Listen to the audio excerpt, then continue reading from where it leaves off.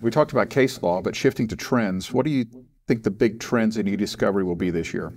I think mobile device discovery is going to be significant. I think we're seeing so much information out of there. I think that generative AI is absolutely something that is taking over the conversation. I think it's going to be a bit of time before we see a lot of that in eDiscovery. I think lots of folks are working on integrating AI into their tools so that you can use that technology to gain insights into the data you already have. And so some tools have already integrated that. We used ChatGPT to create summaries of all 35,000 decisions in eDiscovery Assistant. So summarization is a really key use of Gen AI right now. But I think there's a lot to keep an eye on in that area from that perspective. So those are some major areas. I really think the trend that we saw in looking at the case law from 2023, which courts kind of looking at the rules and the language of the rules and saying, hey, this isn't really supporting the way business is being done anymore. So we're going to look at what the thought process is behind this language of the rule and applying it.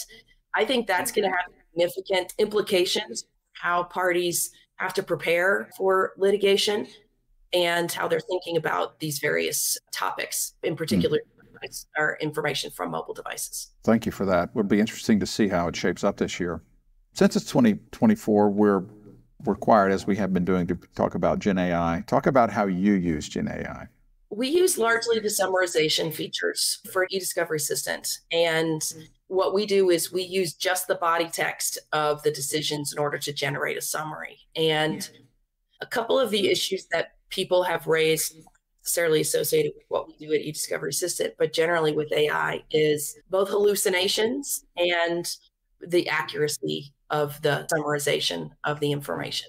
And there are quite a few issues that you have to pay attention to for those purposes. We found in creating summaries of the decisions, anytime we have an appellate decision, which if you're familiar with the eDiscovery case law, you know that most of it's at the trial court level, but we do have appellate decisions. And anytime there was a concurrence or a dissent, the AI would look at the very last ruling at the bottom. Oh, wow. If there was a concurrence or a dissent, right, it was pulling from the dissent. So we had to talk about recency bias. Recency bias. I don't know anyone's coined that one, Darren. That's nice.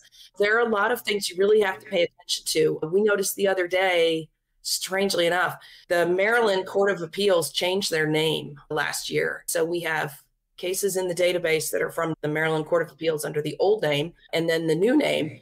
And when the system ran a summary for a decision that was issued under the new name, it actually used the old name and saying the Maryland Special Court of Appeals did blah, blah, blah, which wasn't correct.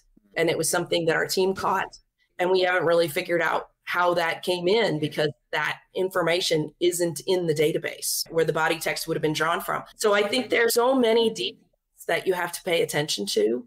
We've seen a lot this year, discussions of lawyers using ChatGPT or other AI tools for legal research. I will be the person to say, they are not legal research tools. Please do not use them for legal research. Yeah. But there are lots of tools that are working to become legal research tools with AI built in. I know that the larger research tools have rolled out some of their own developments from that perspective. There are startups like Describe AI, Paxton AI, AnyLaw, who are all working to provide legal research with those AI tools built in as well. So be sure to be checking out some of the new things that are out there and available.